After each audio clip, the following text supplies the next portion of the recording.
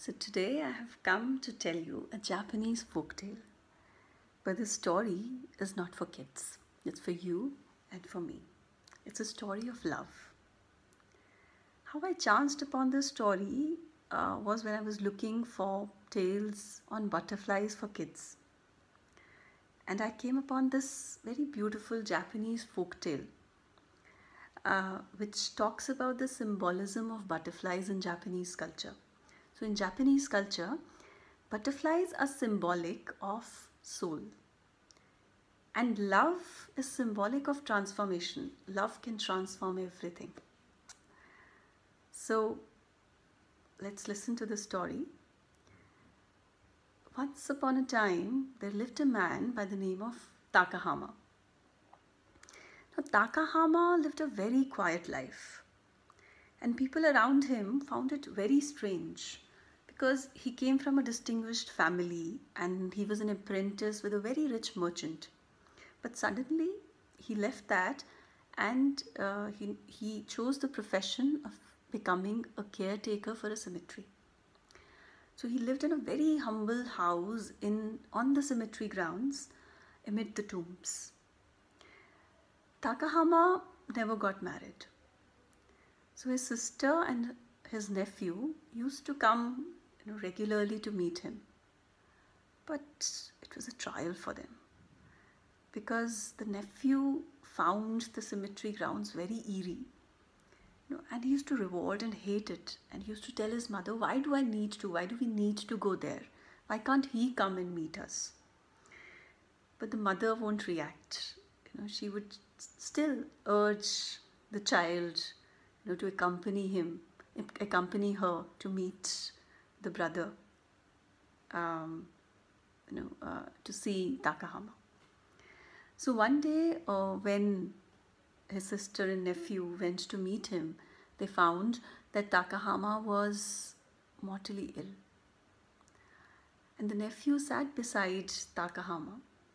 And as Takahama fell asleep, the nephew saw a butterfly suddenly came in from the window and started fluttering around Takahama's face. And then she went and rested on the pillow of Takahama. Now the boy was very annoyed, and he tried to shoo the butterfly 3 times. But this butterfly was determined to be by the side of Takahama. And as Takahama drew his last breath, the butterfly flew out of the window. Now the boy, considering this as an omen, decided to follow the butterfly. And he reached the grave of a very young girl by the name of Akiko. Now this grave was 60 years old and it was covered by green moss all over. But there were fresh flowers lying beside the grave of that young girl. It was very strange for the boy because the grave was so old, about 60 years old, and there were still fresh flowers, which is a very rare sight for somebody to have visitors to a grave like that. So he goes back home and tells what he saw to his mother. And the mother just smiled and she asks him whose the grave was. And the boy tells her that it was by the name of Akiko. And the mother smiled and she decided to tell him the story of Takahama and Akiko. So many years ago, about 60 years ago, Takahama was hopelessly in love with a young girl by the name of Akiko. They were engaged and about to be married, but then Akiko died suddenly because of an accident. Takahama could not bear the pain of separation and he decided to be beside Akiko throughout his life. So he's left his job and took that profession as a caretaker of the cemetery. And not one day would go by when Takahama would not go to the grave and offer fresh flowers. So probably it was the first day when Takahama had not gone to offer fresh flowers at the grave.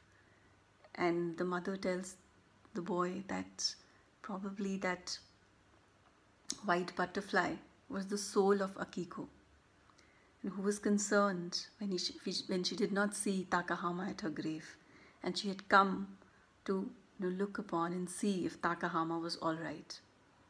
And she did not leave until Takahama left this life and his soul went to meet Akiko.